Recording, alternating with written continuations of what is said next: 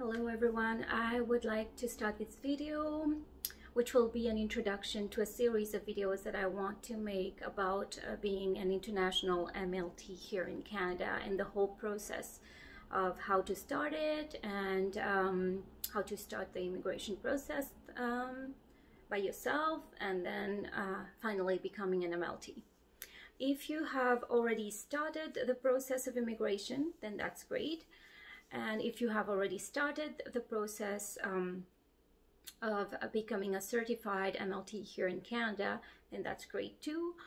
But you can still stay tuned for what to expect once you become an MLT here, and for a few tips on how to study for the Canadian certification exam. So now this will be an introduction, meaning that I'll be talking a bit about what it means to be certified here as an MLT. So being certified means that you have passed the Canadian Society for Medical Laboratory Science exam, which is a CSMLS exam, as an MLT. And once you pass that, you have been certified. Then you also need a license from the province that you are living in, and that these two things is what you need to be so that you can actually legally work here in Canada. So now, if you haven't started, the process can be lengthy and we can go through this together, although all the information that you need can be found on the CSMS website. But I know that it can be quite a lot of information to take in, and somehow some people don't know where to start. I myself have a lot of friends that are already MLTs, are still doing the process, some that have finished and some that have come here wanting to do it but have finally abandoned because they think that they might be already in a job and they are okay with that. Some don't want to start because it means starting from zero, and some just find it just a too lengthy process. But I'm here to tell you that if you take it in a systematic and step-by-step way, it can be done within a year or two if you are really motivated. Now you can tell me that 1 or 2 years, well, you're like, oh wow, that is quite long. But if you want a quick answer, if you want a quick thing, this is not going to happen. It is a lengthy process in itself. Unless you have already done all your papers back home and you're just coming here for the exam, then that's going to be a quick thing for you. But if you haven't, then you have to start somewhere, and it's going to take you like around a year or two. For me, the whole process took around a year because I did everything from back home, and once I came here I just had to do the exam, and that in itself took around a year with all the immigration process. So just to tell you that it does take quite a bit of time, so you better start now if you really want to be an MLT here. So what does it mean to start the process? It means if the immigration process and the certification process, these are two completely separate things. So the immigration process, you do it with Immigration Canada, and it involves getting your papers, your education papers, equivalency done with maybe World Education Services, getting all those papers done. But that is nothing to do with being certified. Being certified is a totally different process, which you start with the Canadian Society for Medical Laboratory Science. So the process with them, we can go through that for a different video, but in a summary, it's all started with them telling you to evaluate yourself through a competency profile. Once you do that, you open a profile with them, and they get you to send all your papers directly to them from your educational institution, which is your university or your college where you took your Medical Laboratory Technology course. where you got your diploma or your degree. So that being said, that CSMLS doesn't accept any paper directly from you, so that is the biggest hurdle that you will be getting. So if you are already here in Canada, you might have experienced it already.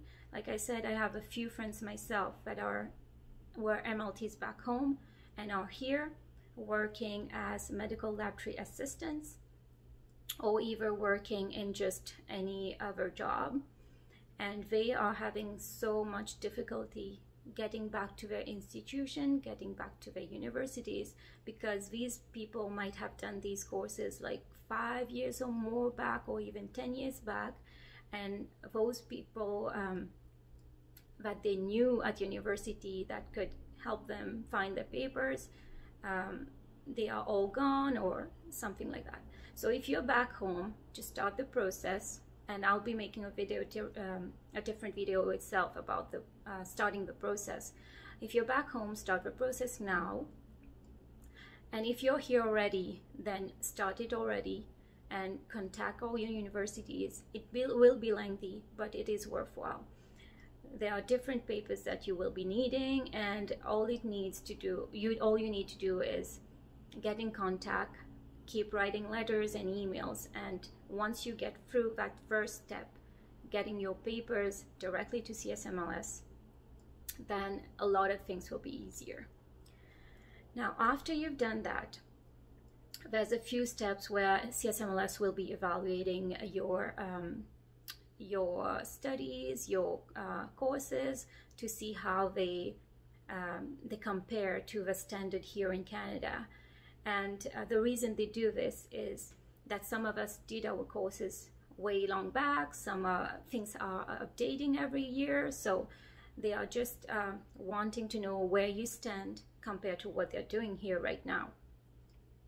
And that being said, after this, they'll be telling you so that maybe you need to do some what they call refresher courses, or sometimes they call it a bridging course, so that you can actually bridge to their standard here in Canada. Now, some of us have maybe just one course. As you know, the medical laboratory technology field in itself has a few different very vast fields. You have biochemistry, hematology, microbiology, immunology, and CSMLS will be evaluating your courses and your clinical practice to see where you stand and tell you where you need to refresh, maybe in just one, in chemistry, or even two, maybe in chemistry and hematology. And from there, that's the easiest part.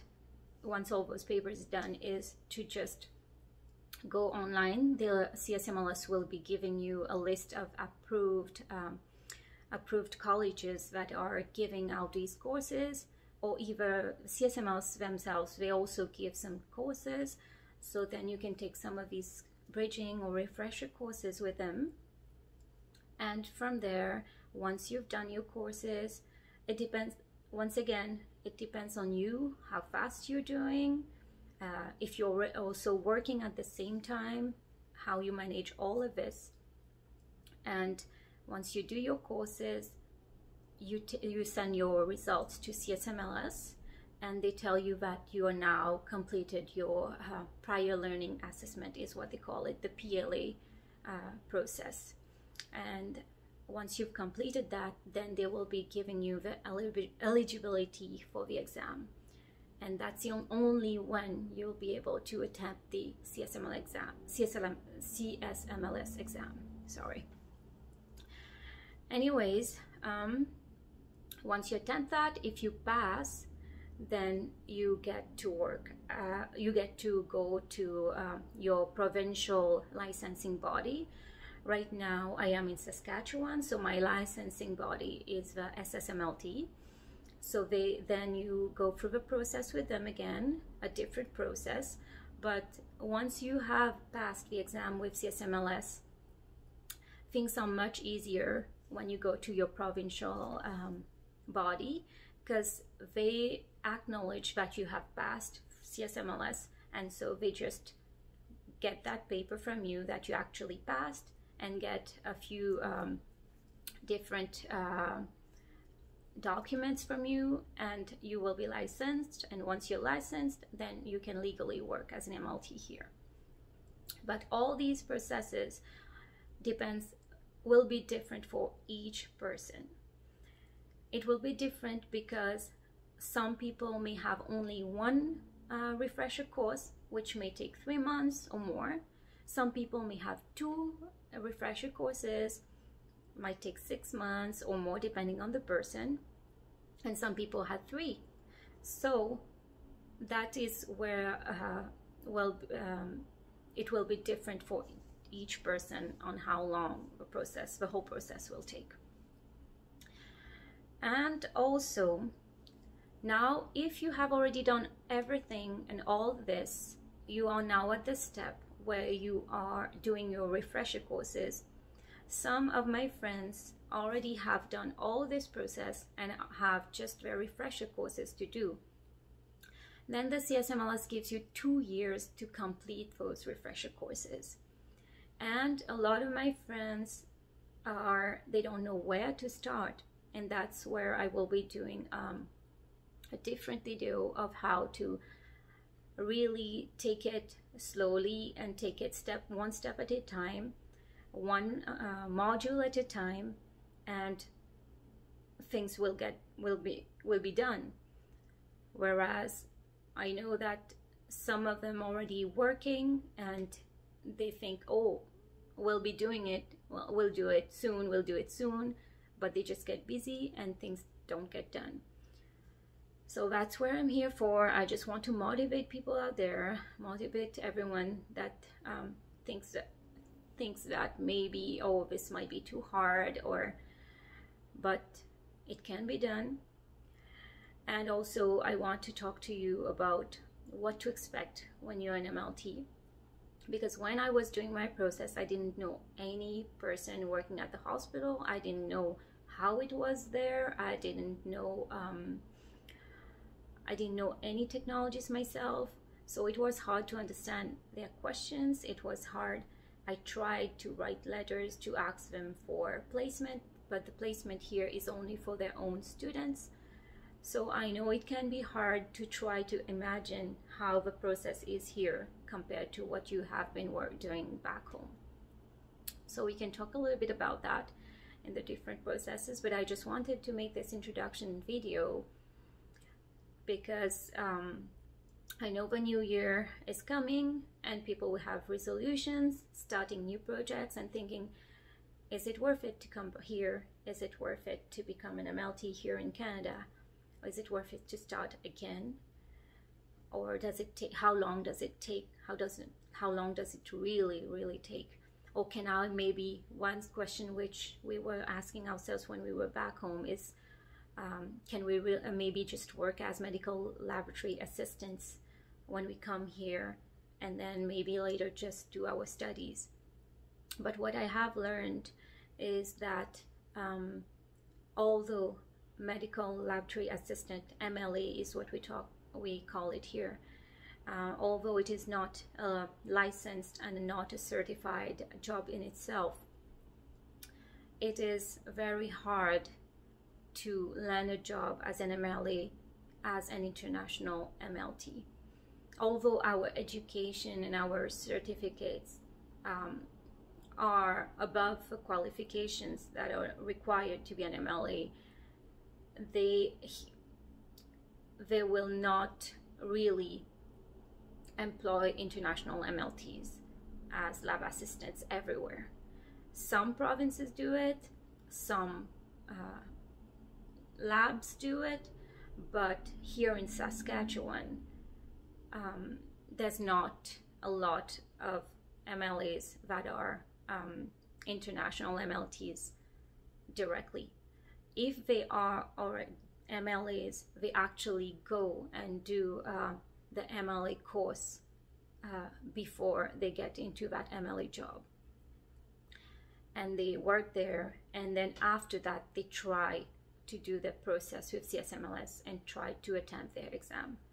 So what I mean to say is, being an international MLT doesn't mean that you can actually just come here and apply for an medical laboratory assistant job and means that you will get it. It is very hard to get a medical laboratory assistant job as an international MLT here in Saskatchewan, and that's where I am.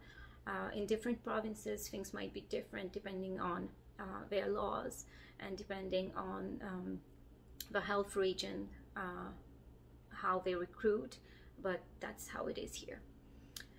Anyways, I hope this helps you. I hope you will stay tuned. The process is so lengthy and so detailed that it needs to be